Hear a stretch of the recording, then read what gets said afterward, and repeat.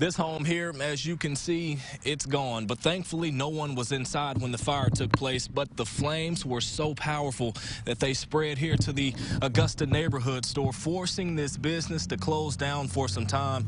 Now, we spoke with some people, and they say this spot is a community favorite. Never have. Living in Augusta since 1948, Edmund Fobbs has never seen so much of the city in flames like it has been in 2022. I know there's got to be some arson somewhere, but ain't nobody catch nobody. Black bricks and rubble, all that's left for two homes on Main Street. Augusta Fire Chief Terry Shadwick tells me this home caught fire twice, just 1 month apart, December 27th and January 27th, spreading to a building next door. It's a place to come and have a good time. Fobbs says he used to work here at the Augusta neighborhood store and misses stopping by. And just a short drive away, Paul Kissinger, You're welcome. the owner of Kissinger's Furniture, is blessed to still have people visiting.